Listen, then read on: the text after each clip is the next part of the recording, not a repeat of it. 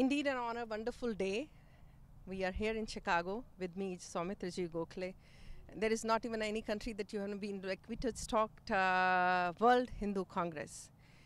You've been and you've been touring different countries. Let's hear from you how the interest has been, because people have been to India, Bharat, but when they go to Bharat, they know spirituality, Bharat doing World Hindu Congress. But what has that Chicago got to do with the World Hindu Congress? So how is the interest, and who are the countries, those who are very much into, means looking forward to participate, the delegates coming from? Of course. Namaste. I think the interest everywhere is tremendous. There has been a very positive response. Personally, wherever I have gone and spoken to people, they find this idea a unique idea. That Hindus usually come together for religious programs, spiritual programs, but that is the essence of our civilization.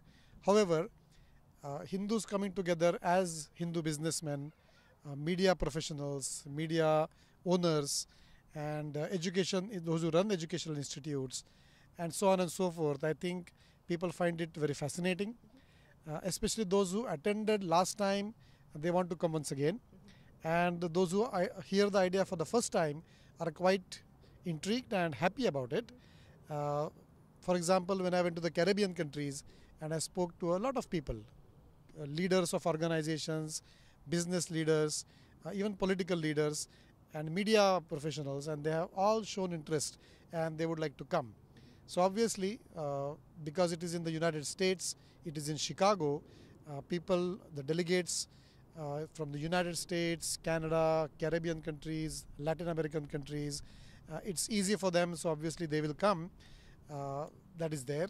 Apart from that, of course, European countries, even the Arab nations, Arab countries, there are a lot of Hindus there. Then African countries and Asian countries. Recently I was in Australia, New Zealand and Fiji. There also I could meet, along with many other people, leaders of various organizations, and they were quite positive about it, although they are so far away and they want to come, and they all know what is the importance of Chicago and of 2018 being 125th anniversary of the famous speech by Swami Vivekananda, which took Hinduism and Hindu people to the forefront in terms of people knowing about us. And now we have come 125 years from then. Our diaspora is increasing, not only in numbers, but even in our influence, in our engagement, civic engagement in all the countries. So it becomes more important that we come together and organize ourselves, create the network, so that we can make even better impact and help humanity in general. So Soumitra ji, as we say, Vasudev Kutumbakam, taking everybody together, because this thing, when 125th, Swamiji's messages are good for us for the next 1500 years. I mean, each and everything. You talk about the woman, he just shows, like, you know, when we talk about the youth, he is talking to Jamshedji Tata. Like at that very time, like, you know, such a vision, like nobody even thought of it, like, you know, I want my Bharat to be. So when you are going and meeting people from the diaspora in various different countries, what does come to their mind, in their heart, about their Janambhumi? or their Punya Bhumi Bharat, really. You see, for them, their Janma Bhumi could be their own country. Yes. For Guyanese, it is Guyana. For Trinidadians, it's Trinidad. For a Mauritian person, it's Mauritius, and so on and so forth. However, for them, Bharat, of course, is their land of ancestors and is a sacred land where Shri Ram and Shri Krishna and everybody walked. So obviously they go there for Tirath. So that is, of course, there. They also are happy to see whenever Bharat succeeds. For example, when they see that Mangalyaan is going up and Chandrayaan is going up, and the success of our scientists, and especially I know a lot of people, men and women across the world, who are so happy to see Indian scientists, women scientists, and they were hugging each other. They are all in saris and wearing bindis, and they were the scientists who worked for ISRO and made Mangalyaan successful. So that kind of success of Bharat even in the field of science and technology, in terms of economy, is very, very heartening. It is encouraging for the diaspora Hindus.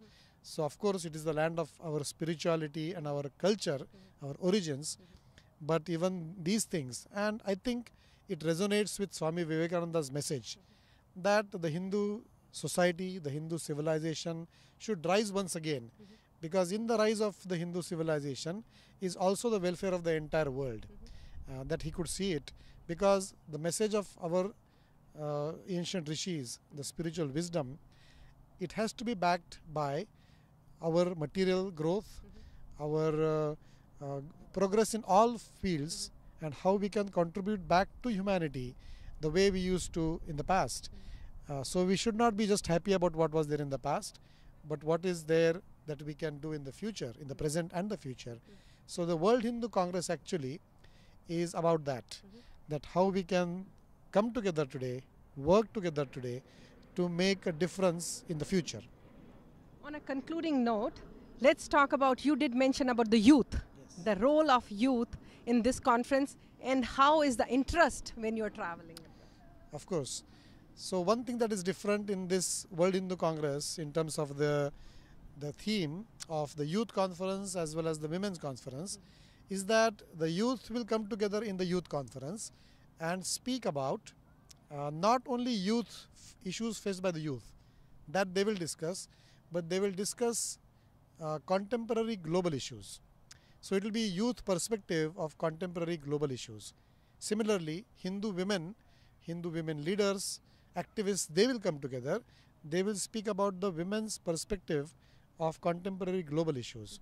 So how that leadership in our community of youth, of women, that can increase, that can be even more, so that they can rise to their fullest potential.